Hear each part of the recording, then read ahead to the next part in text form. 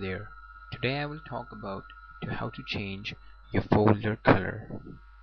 It's a very basic thing, but most of the people don't know about it.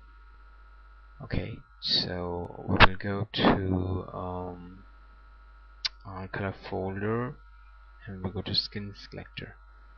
Okay, there are different kinds of soft I can select a skin colors that you have to do it. Okay, I will apply this and I will go for the color. Okay, I don't like it anymore. Let's do it iOS. Okay, apply and then okay, by default it's green. Then when you install the program iColor folder, you have to install two programs. First software is iColor folder and second the skin of it. Okay, both of the folders and both the softwares are in the description. You can download it from here or you can Google it.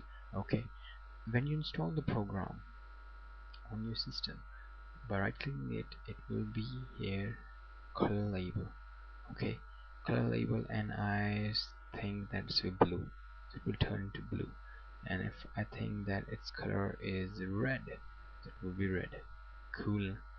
It's a cool application to have because most of our universities and desktop in office, they're always yellow color, and it's a very good to have a folder of your own color and your own space. So that's all for this video. I want you to have this, and I will highly recommend it for you people, because changing folder color is really amazing and a really good thing to have.